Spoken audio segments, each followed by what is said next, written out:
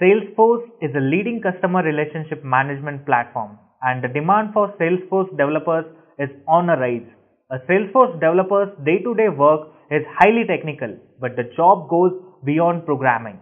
An entry-level Salesforce developer can earn anywhere from 8 LPA to 15 LPA and grow exponentially based on the knowledge and skill set of a professional. As we all know, Salesforce has revolutionized the way businesses interact with their customers.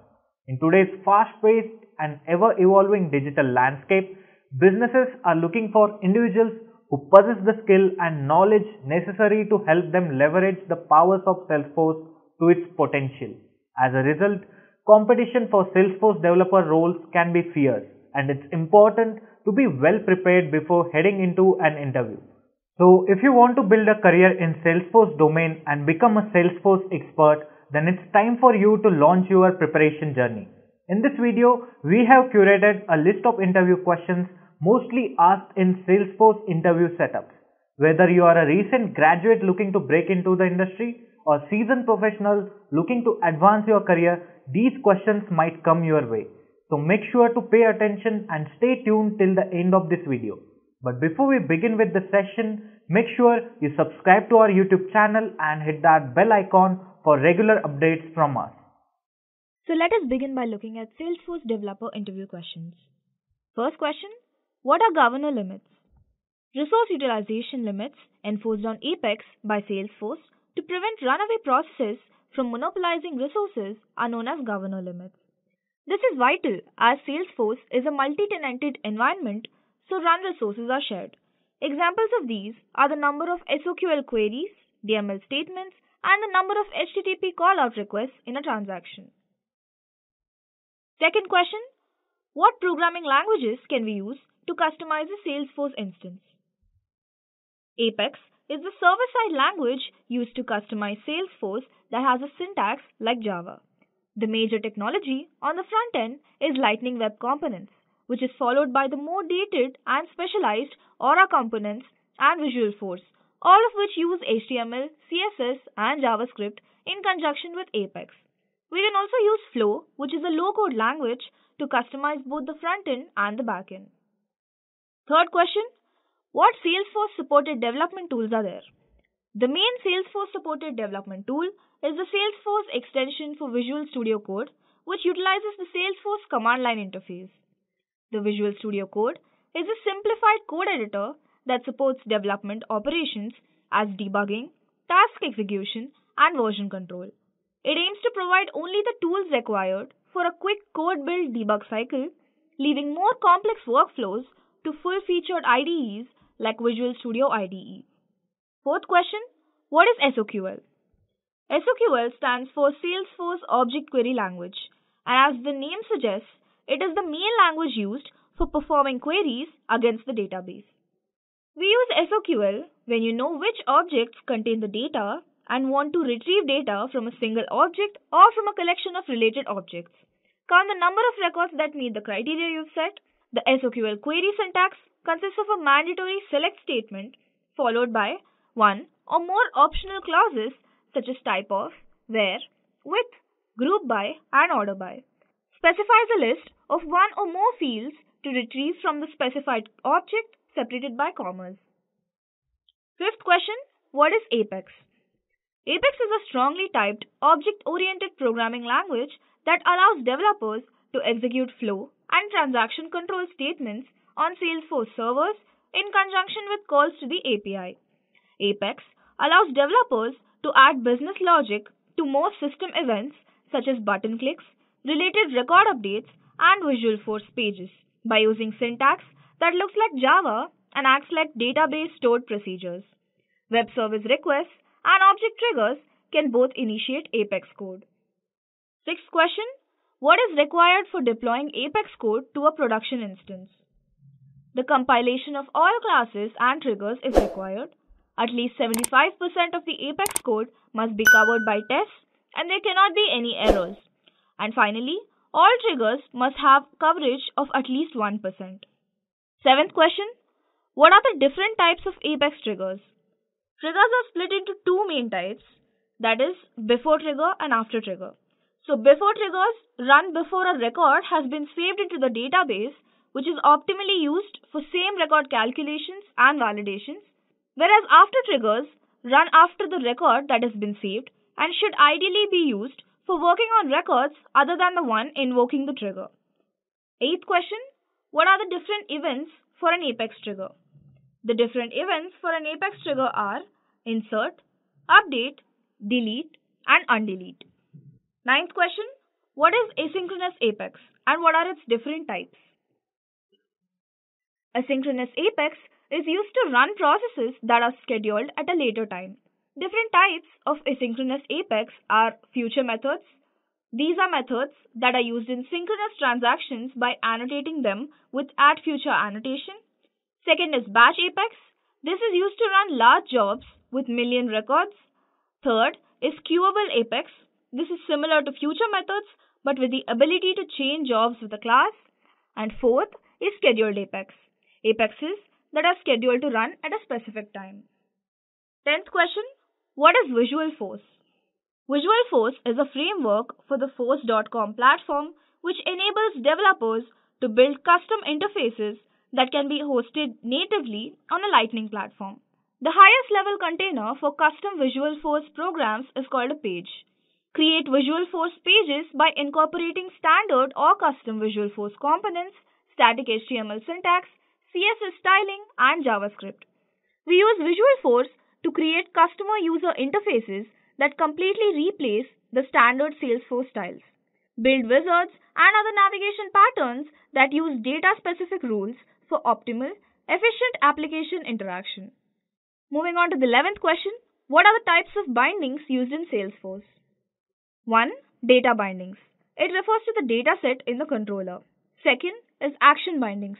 It refers to the action methods in the controller. And last is component bindings. It refers to some other Visual Force components.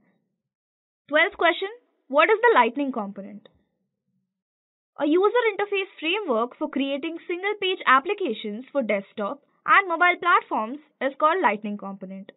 Salesforce admins deploy these components to construct single-page web applications that provide end-to-end experience on the platform for a variety of functions. Next question, what is a developer console? An integrated development tool with a number of tools is called the developer console. These are tools that may be used to build, test, and debug applications in salesforce.org. 14th question, what is the difference between Lightning Web Components and Aura Components? Lightning Web Components is built using current web standards to build custom HTML elements. It is used to create reliable and flexible single-page UI-based apps for desktop and mobile. The new model provides performance that is unmatched and coexists with the Aura Components concept. Aura Components are the legacy Lightning component framework but still utilize JavaScript and HTML for development. Aura gives developers the ability to create apps that are not dependent on Salesforce data. They represent a reusable section of the UI and can range in granularity from a single line of text to an entire app. Next question, what is SLDS? The user interface design framework Salesforce uses for defining, styling, and developing every component of Salesforce Lightning is called the Salesforce Lightning Design System. We use SLDS styles to give your custom Lightning web components a UI that is consistent with Salesforce without having to reverse engineer our styles. Next question, what is an API in Salesforce? Salesforce uses simple, effective, and secure application programming interfaces to provide programmers access to the data in your company, known as API. These include Streaming API, SOAP API, Bulk API, and REST API. The Salesforce data APIs are made up of them all, while other APIs enable you to perform tasks like customizing page layouts or creating unique development tools. Their main function is to allow you to manipulate your Salesforce data.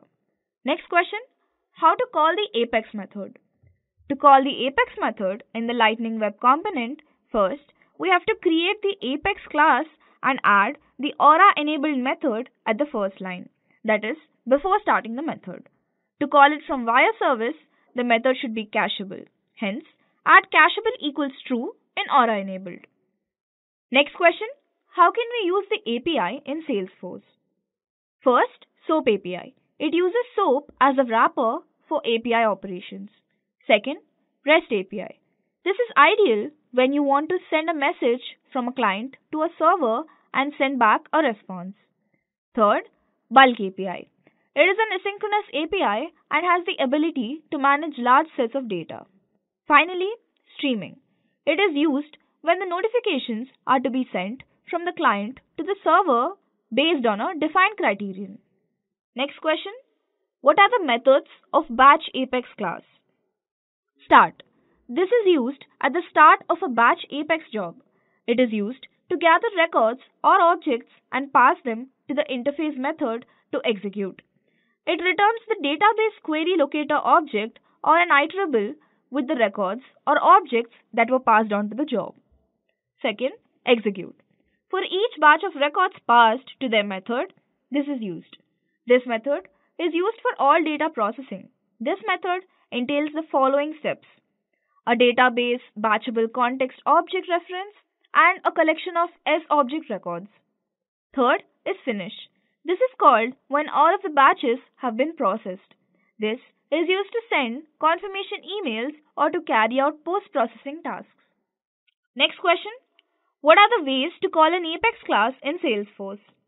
The ways to call an Apex class in Salesforce are from a developer console, next is using triggers, from Visual Force page with JavaScript links, from homepage components, or from another class. Next question, what is Aura enabled? The Aura enabled annotation enables Lightning components to access Apex methods and properties.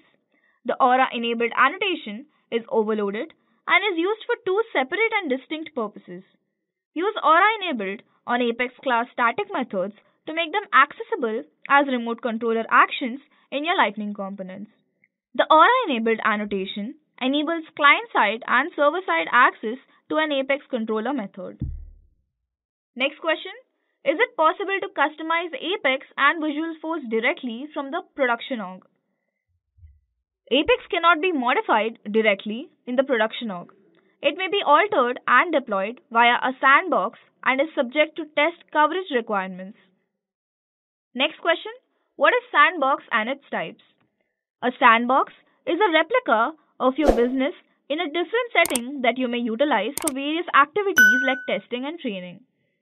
A sandbox is a test environment that allows users to run programs or open files without affecting the application, system, or platform on which they are running. Sandboxes are used by software developers to test new programming code. Sandboxes used by cybersecurity professionals to test potentially malicious software. The types of sandbox are Developer Sandbox, Developer Pro Sandbox, Partial Copy Sandbox, and Full Sandbox. Next question, what are the decorators used in LWC? First, at API, which is used to expose a variable. Next is at track, which is used to make variables private but reactive. The final one is wire, which is used to read Salesforce data, Lightning Web Components. Next question, what is static resource?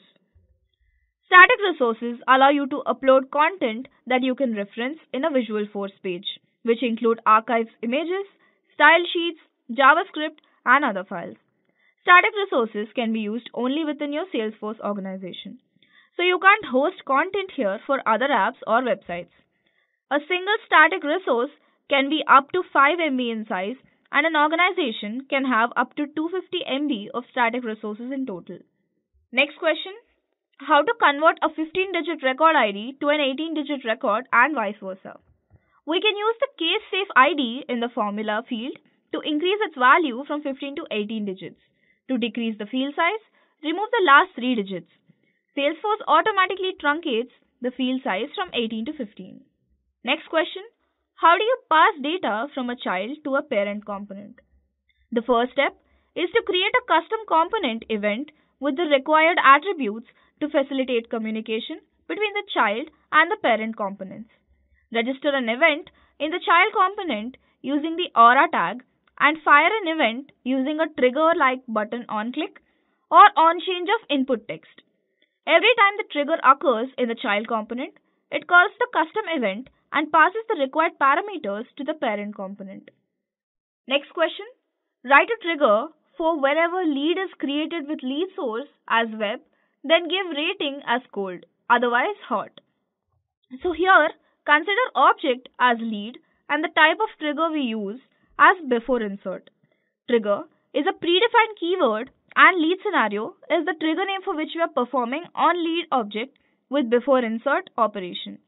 We are applying for loop on lead object to know whether the lead source equals web. If it is correct, then the rating equals cold or else it equals hot. Next question. Write a trigger for whenever new account record is created, then needs to create associated contact record automatically. So we take account as an object and take after insert as a type of trigger. Here we are creating a trigger in the name of account after with the type after insert.